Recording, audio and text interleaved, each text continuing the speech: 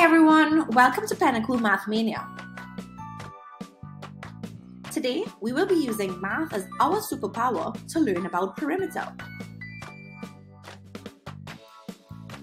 Sonia is walking around Memorial Park, which is a square.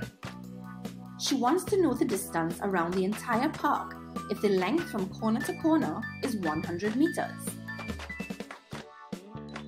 She proceeds to walk from corner to corner 4 times, completing the distance around the park. This then means that she covers a total distance of 100 meters 4 times. This is a distance of 400 meters. The distance around a closed plane shape is known as its perimeter. We can find the perimeter of shapes by adding the lengths of all the sides together. As we did with the square above, we found the sum of all 4 sides. A square, however, has 4 equal sides of length s, which allows us to use the formula s multiplied by 4. For rectangles, like the square, we add all 4 sides together. The rectangle, however, does not have 4 equal sides. Instead, the rectangle has 2 pairs of equal sides.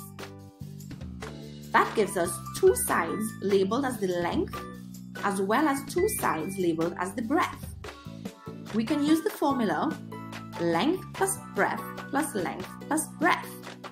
Or we can use something a bit simpler, 2 times length plus breadth, as we add the length and breadth twice each. Triangles have 3 sides. We add the lengths of all 3 sides to determine its perimeter.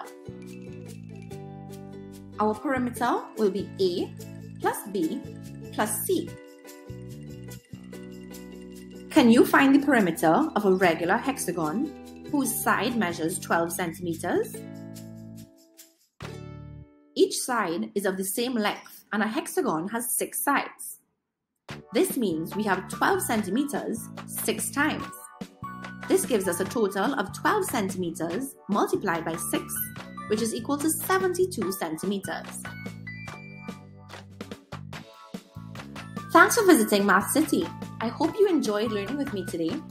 Try the Pinnacle exercises below to earn points and win great prizes.